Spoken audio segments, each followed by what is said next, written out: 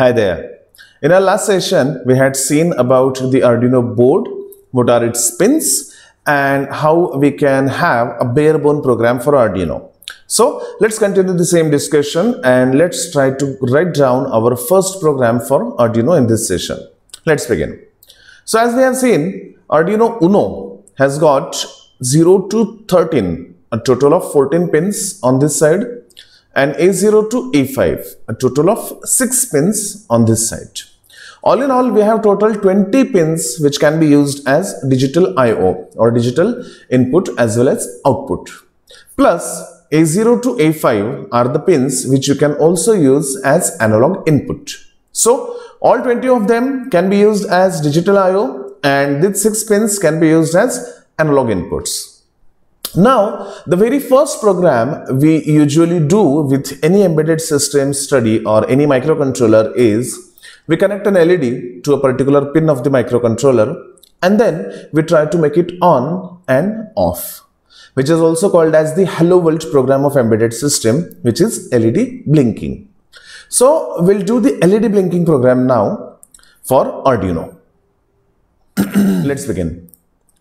So this was the bare minimum code we had seen. We also discussed in last session that void setup and void loop are the two main bodies where the program for Arduino is written, and the only code that is needed to be executed only once is to be written in setup, and the code that is needed to be written repeatedly is to be written in void loop. Now consider that I have an LED connected to a pin, let's say pin number 13 on Arduino.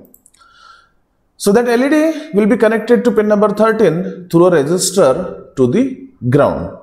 That's how you can connect an LED to pin number 13. And if we have to make this particular LED go high, low, or simply blink this LED, then what should be our program? Let's look at this code. What is the first line of this code? Int LED is equal to 13.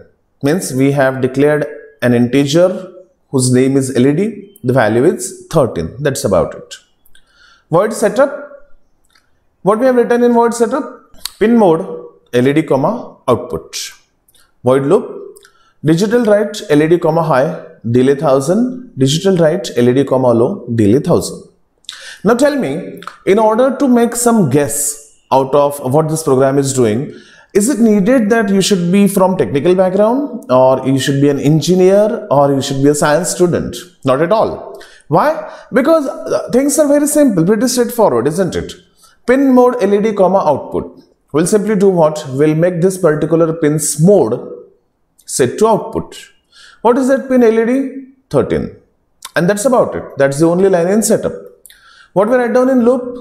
Digital write LED comma high. Means digital value should be written on this particular pin. What is that value? High.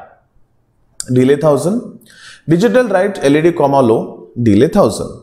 So digital write high would be written and then a delay of 1000 units will be taken. Then low value will be written and then again a delay of 1000 units will be written. We don't know the units as of now. So let's understand that this units is nothing but milliseconds. So 1000 millisecond after making the LED high and 1000 millisecond after making LED low. Now we don't know what is high and low actually.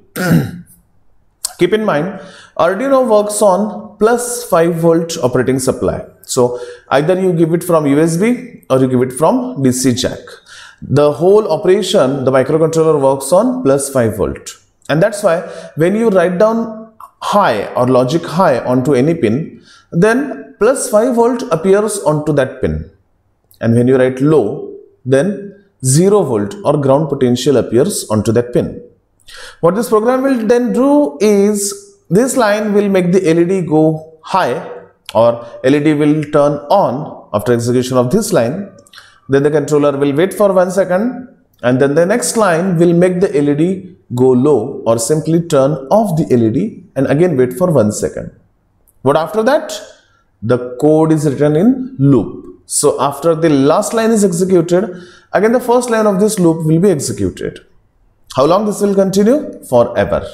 This is an infinite loop, and After execution of this code, this infinite loop will execute forever, making the LED go on, off after every second. So that's about it. That's the getting started or the first blinking program of Arduino, and I'm pretty sure that there is no technical knowledge required to understand this much amount of code. In the next video, we'll see how we can actually write down this program on Arduino software, and then we'll try to download that onto the Arduino board. So I have an Arduino board over here. If you can have a look, may not be that clearly visible, but yeah, I have an Arduino board on which we are going to perform our experimentation. So thanks for watching this video. Stay tuned. In the next video, we'll install the Arduino software and do this program to download onto our microcontroller. Thank you.